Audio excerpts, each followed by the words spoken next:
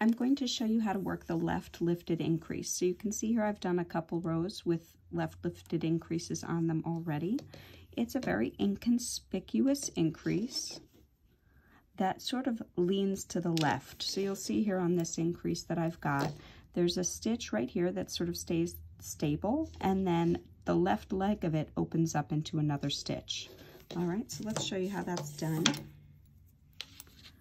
You're going to knit to the spot in your pattern that calls for the left lifted increase.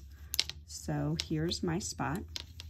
And then what you're going to do is find the row that is 3 rows below the one on the needle. 1, 2, 3. So there's the row on the needle, on the right hand needle, and then another 1 and 2 below that one. And you're going to lift up that strand of that stitch. So 1, 2, 3. I'm going to put that strand onto my left hand needle like this. Then I'm going to knit that strand through the back loop so that it doesn't twist.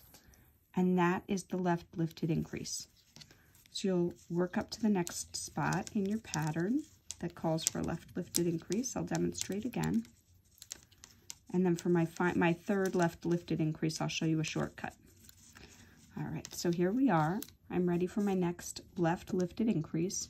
I'm going to count 1, 2, 3.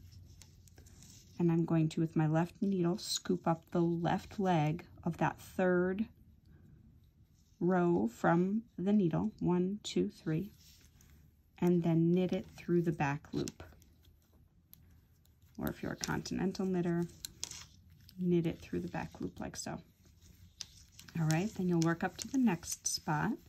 And here I'm going to show you a shortcut, the one that I like to use if you're feeling daring.